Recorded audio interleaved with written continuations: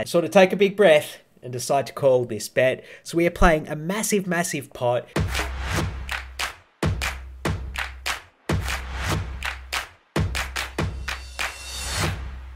Hey YouTube. G'day everyone, welcome back to the vlog. It's currently about 6 PM on a Monday evening and I'm getting ready to go back to yet another Melbourne home game. It's one we've been to a few times on the vlog. It's the one that very regularly does double board PLO bomb pots, so I'm sure it's going to be a crazy action game. I've already eaten, I've already gymmed for the day. The only thing left to do is hop on over to the game. Let's go.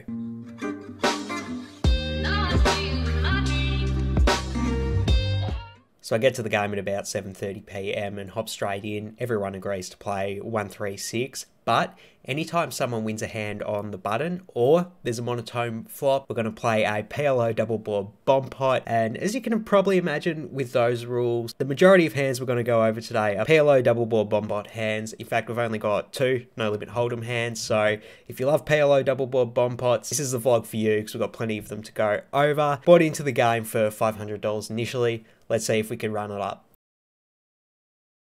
First hand, I'm in the cutoff with ace-king offsuit. I go ahead and raise it up to 15. Then I get a call from Mark on the button, Leon in the small blind, and Aaron in the straddle. So we go 4 different ways to a flop. Queen 9-7 rainbow. The action checks to me, and on this board, into 3 different people, not really trying to bluff, I go ahead and check, as does the button. So we get a free turn, which is the 8 of hearts. The action checks to me again, still just trying to get to showdown with my ace high. I check it to the button, then they go ahead and bet 20. Both the small blind and the straddle fold, and the action's on me, and I actually do think we have a bit of showdown value with ace-king here. Having a bit of experience with the button, I know they're calling pretty wide pre-flop, and they're going to have a lot of just random airball bluffs. Hands like ace-2 offsuit, king-6 suited, stuff like that all makes sense in my opinion, and I think when everyone checks twice, they're probably going to use those pretty liberally as bluffs. So ace-king with their showdown value, I think it might be a good spot to call against this opponent type specifically, but wouldn't fault anyone for folding. I threw in the call, so it heads up to a river, which is the 3 of hearts. I go ahead and check it over to the villain, then they go ahead and bet 35. And my logic for calling on the turn was that they could be using a super wide bluffing range, and I still think that might be true on this river. And considering they only bet like just over a third the size of the pot, we're getting a great price to bluff catch. The only thing I'm slightly concerned about is the opponent might have some airball bluffs like ace-2 offsuit, but they also might be turning 3-4 offsuit into a bluff to try and get me off of a weak pair or something like that. There are some incidental bluffs that I still lose to, and when that is the case, I could look to just defend my range with stronger hands. I have a bunch of stuff like pocket eights, and those are going to make better defense for that reason. So I do decide to fold the ace high, whether that's a mistake or not, I don't know. So I fold my ace king, and then the opponent shows jack 3 offsuit. So I think they were bluffing with a hand that was actually stronger than my ace high. So super glad I made the fold in this instance at least.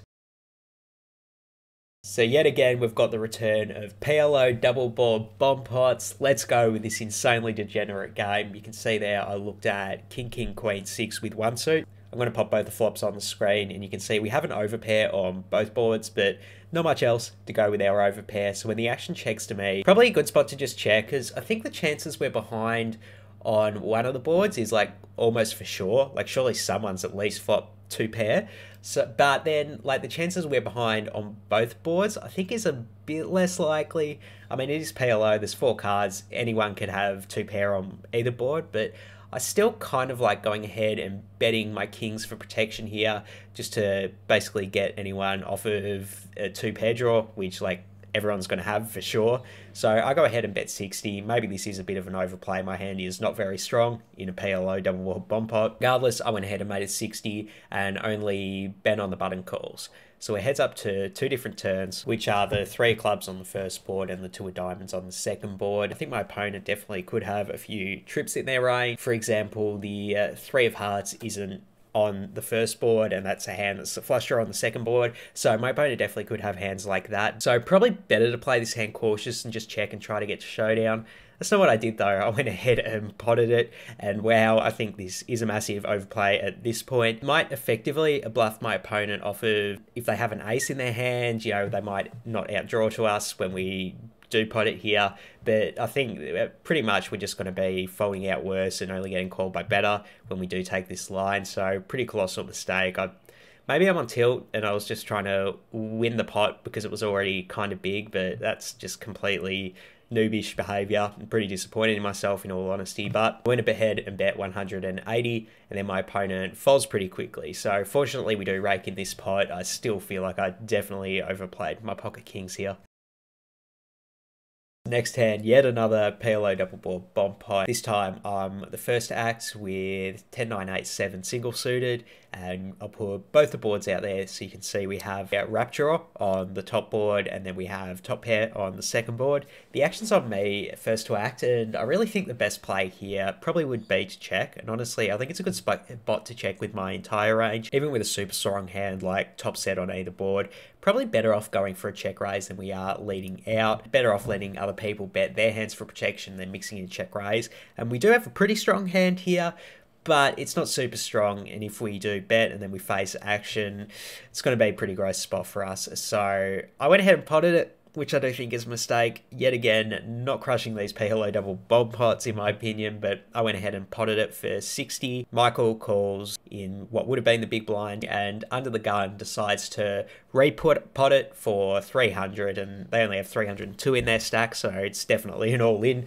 from them. The action folds back around to me, and kind of an awkward spot. I definitely think the opponent's going to have a lot of sets in their range, which we are going to be behind on at least one board.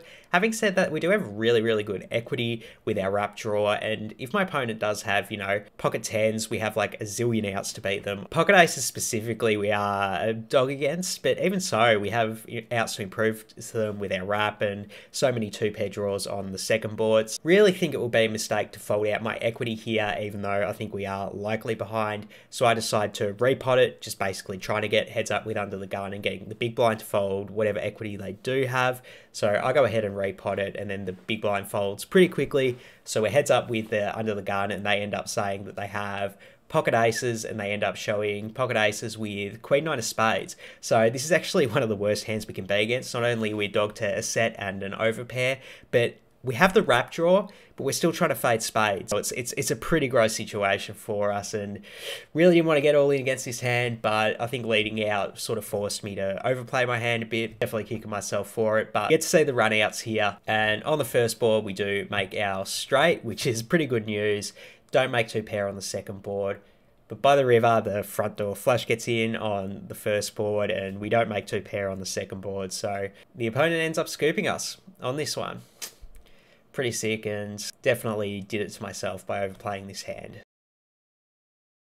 Next hand is yet another PLO double board bomb pot. We're 8-handed this time, so the pot's a bit bigger, and there's even more ranges of hands we have to beat. So I'm in the hijack with A7, 6, 3 with two small diamonds. So I'm going to put both the boards on the screen there, and you can see we have two pair on the first board and only bottom pair with backdoor flush, a bad backdoor flush on the second board. So pretty hard whiff when the action checks to me. Definitely going to check it here. And the cutoff Michael goes ahead and bets 50. The action folds around to Aaron in the big blind, who throws in the call. The action's on me, and I decide to call here. I mean, I think it's a fine play. We do have top pair on the first board, but the second block kind of blocks one of our outs to make a full house on the first board, and I think it's pretty likely the cutoff could already have a straight on the first board. So yeah, drawing pretty thin here, and maybe folding is a better play for that reason, but I did decide to throw in the call. We go three ways to two different turns. Ace of hearts on the first board giving us a better two pair, and nine of diamonds on the second board giving us our bad flush draw. The action checks all the way through, so feeling a bit more confident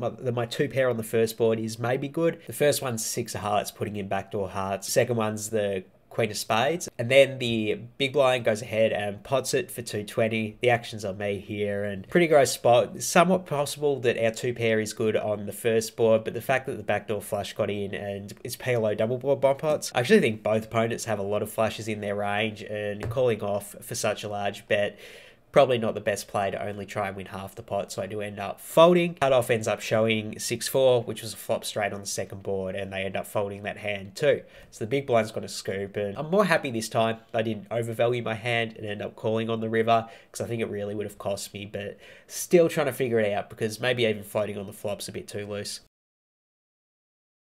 Next hand, we have a return to normalcy with 2-card PLO and just a regular 1-3-6 hand. So there's 3 limps ahead of me, then I'm on the button with Ace King of Clubs. I go ahead and ISO raise it to 40, then I get a call from the big blind and the low jack. So we go 3 ways to a flop of 10-9-7 with 2 clubs. Pretty good flop for us. We do flop the nut flush draw, and then the big blind actually decides to lead for 60, and the action's on a loose aggressive low jack who raises it up to 200. So the action's on me here, and this is a pretty gross spot, in all honesty. I'm not really sure how to play it. Part of me wants to just 3-bet and commit stacks since we have so much equity with nut flush draw, but at the same time, like, if I do get it all in for like this many big blind, the big blind started with 300, but very deep with the low jack who actually covers me, and I started the hand with about 800 at this point. So yeah, it's a lot of money to commit, and if I get it in against a set then or a straight, I'm in pretty bad shape with my nut flush draw. So part of me just wants to call for that reason and then reassess if we hit a turn or if the big blind 3-bet rips it. If I do that with my nut flush draws, I also have to do that with my sets on this board, which actually might be a fine play because, you know, the sets are dogs to straights, which I honestly think both the opponents could definitely have at least the 8-6 suited combinations and maybe the Jack-8 suited combinations as well. We are pretty deep, so maybe they will call with those as well. Yeah, I think it might be just a good play to continue all of my range as a flat here. Hop in the comments, let me know if you disagree, but I decided to just call with a nut flush draw. I accidentally put in 250 because apparently I need new glasses and the opponent only bet 200, not 250. But I just call, then the action's back round to the big blind who led, and they just rip it all in for about 300. Then the action's back on the low jack, and they go ahead and rip it all in for 760. So, whoa, massive shove there, but with the nut flush draw, having so much equity to draw out, I think the chances I'm against at least one set or a straight is like very, very likely now, but we're getting so much equity to outdraw those hands that we really can't be folding the nut flush draw here. Also somewhat possible that either of the opponents could have a worse flush draw, which we're actually ahead of with ace high. Sort of take a big breath and decide to call this bet. So we are playing a massive, massive pot, and the low jack announces that they have queen jack of clubs, so that's great news because we're ahead with ace high for what's a pretty large side pot. The big blind doesn't announce what they have, but it doesn't matter because it turns to 6 of clubs. And the low jack is now drawing dead to us, which is absolutely beautiful in this spot. And the river's the 2 of spades, which does pair the board. So a little bit of concern that we might lose the side pot to the big blind, but I end up showing my nut flush and they end up mucking their hand. So we're going to scoop this massive, massive pot with nut flush. Even though I do think I misplayed those bomb pots, my luck's definitely changed around this hand and we scoop in a massive pot here. Feels good. Before we get into yet another PLO double board bomb pot hand, I should mention that we created a rule very briefly throughout this session that when we play these PLO double board bomb pots, we should only have 500 effective playing out of anyone's stack. The rule was sort of scrapped after a bit. It was a bit silly in all honesty, but it definitely did affect the dynamics of this upcoming hand. Not to give too much away, let's get into it and you'll see what I mean. Right when I thought I was out, they pulled me back in. We've got yet another PLO double board bomb pot. This time I'm on the button with ace queen 8-9 with a single suit to the ace, so I'm going to put both the boards up there. We only have one pair and the backdoor and nut flush draw on the first board, but on the second board we have top 2 pair, and under the gun Ryan goes ahead and bets 55. The action folds around to me and I think we should just call in this spot. There might be some merit to protection raising our second pair. Maybe we can get it in against, you know, a hand that we're behind on the first board, but we still have outs to draw against. But I really think I've been overplaying these PLO double board bomb pots in the past, and this might be a good spot to just call and play my top 2 pair on the second board. A bit cautious, so that's what I do. I throw in the call. And small blind Michael calls, as does the big blind player. So we're still 4 ways to 2 different turns. The first one's a 6 of diamonds, giving us a nut flush draw, and the second one's the 8 of clubs, giving us the 3 pair on the second board. Top 3 pair on the second board, but the more obvious draw does get in. Now the small blind checks and the big blind decides to lead 75. Under the gun calls a 75, the action's on me, and I think this is a good spot to call, and the only reason I prefer calling and not raising is just because the chances that the big blind has jack 10 or better, like I'm almost positive at this point, like why else would they be leading out, and I'm just going to get it in against a hand that I'm behind on the second board. Whereas if we call in position, we're getting great odds to draw to a nut flush draw on the first board, but also a full house on the second board to try and outdraw that jack 10. So I throw in the call and then the small blind folds. So we're still 3 ways to a river. The first river, it's the 3 of diamonds. Let's go. We make the nuts on the first board. The second board's a jack of clubs, so unfortunately we don't get there. But who needs to get there when you have the nuts on one board? The action actually checks to me here, and in this spot, I think we have a slam dunk option to go ahead and pot it here. And honestly, I'm potting it as a bluff, basically. I want to fold my opponents off of either jack 10 or a flush on the second board because, I mean, we do have some showdown value with our 2 bear, but we're playing PLO, right? So the chances at least one of these 2 opponents has a weaker flush on the second board, like almost for certain. And if I pot it and I get them to fold out their equity, which is half of the pot, we're essentially bluffing them for over 250 bucks. So definitely going to go for it here. I go ahead and bet the pot. And then after a little bit of tanking, the big blind does call. Damn, weren't hoping to see that. Then the action's on the under the gun player, and they end up taking a while before folding their hand. So we show our nut flush and 3 pair, and then the opponent shows jack 7, 7, 5. So they do have a set on the second board, which is going to beat us. So we do end up chopping the pot. They made a good call, and we end up chopping this pot. I don't know if I still need to announce it at this point, but yep, we've got another PLO double board bomb pot. We're going crazy with these things this session. I'm first to act the small blind. Ace, queen, 9, 6 with a single suit to the ace. And I'm going to put both the boards out there. You can see we pretty much have a massive whiff on the first board, but we do have top 2 pair on the second board. The action's on me, and I do what I think I should have done every other time. I was first to act in a PLO double board bomb pot. I check it. Great spot to have a range check. The action checks through to Mick in the hijack, who goes ahead and bets 20. Button Aaron calls. I throw in the call here with my top 2 pair on the second board. Really don't want to go ahead and check raise this hand. I think there'll be a massive overplay when like everyone is like could very easily have an 8x hand in their range, which they're never going to fold to a check raise. So I decide to throw in the call, as does the big blind Michael and the low jack Ryan. So we're still 5 ways to 2 different turns. The first one's the ace of diamonds, giving us a bit of showdown value on that board, and the second one's the 4 of clubs. I go ahead and check the action again, and then everyone checks to Aaron on the button, who goes ahead and bets 150. The action's on me now, and pretty interesting spot. Very likely that the button could have an 8x hand or pocket aces, pocket jacks, but we actually beat those hands on the second board. And even if they have a hand we lose to on the second board, like pocket queens, 9s, queen 9, we at least chop with that hand on the second board, but we're ahead of it on the first board. So I think it's a good spot to call because the chances we're behind on both boards are pretty low at this point, in all honesty. We do get quartered by some stuff. I think it's a good spot to throw in the call, and chances we're behind on both boards are super unlikely. So I throw in the call, and then everyone else folds, which is actually a really good result for me. We're still heads up to 2 different rivers. The first one's a jack of hearts pairing the jack, and the second one's a 6 of hearts. I go ahead and check it over to the villain, and then they go ahead and pot it again, and I hit the tank, and I'm trying to figure out what hands in my opponent's range do I have that I get scooped by.